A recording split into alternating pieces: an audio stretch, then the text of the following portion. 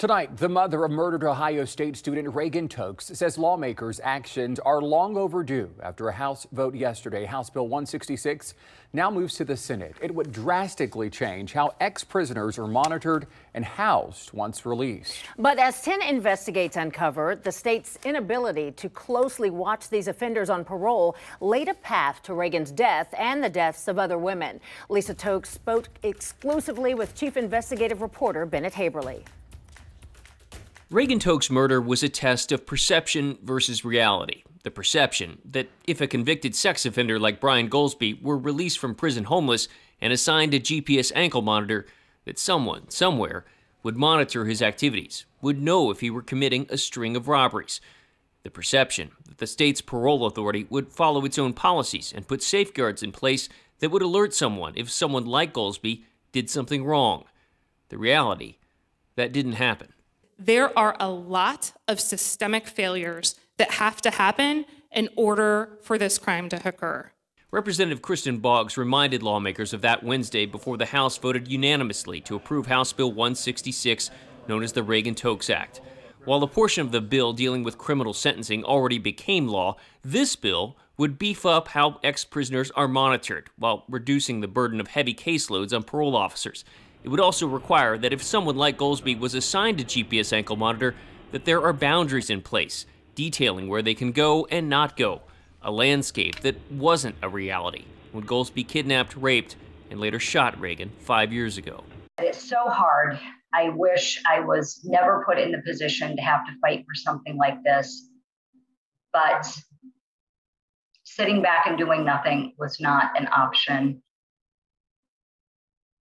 Making a difference in this world to help other people from a tragedy still is the best course of action. We spoke to Reagan's mother, Lisa McCrary Tokes, from her Florida home hours after the House voted to advance the bill.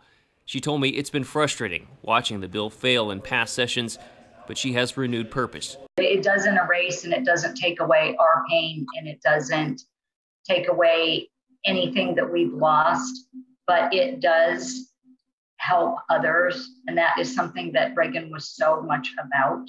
So that is where I say I think she really would be proud and happy that we have continued to see this through and stick with it. Reagan's death was not a one-off, but as we learned, it was part of a systemic pattern of women who had been killed by men under the watch of the state's adult parole authority.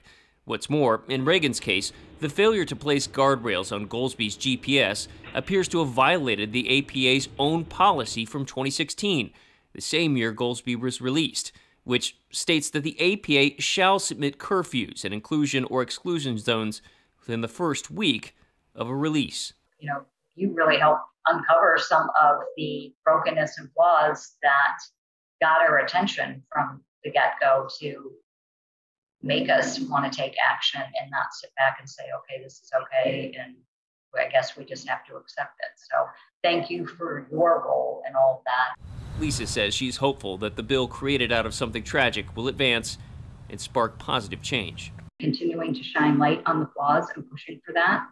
Unfortunately, it's been our torch to carry, but if it makes a difference and saves lives, we'll continue to carry that torch. Bennett Haberly, 10 Investigates.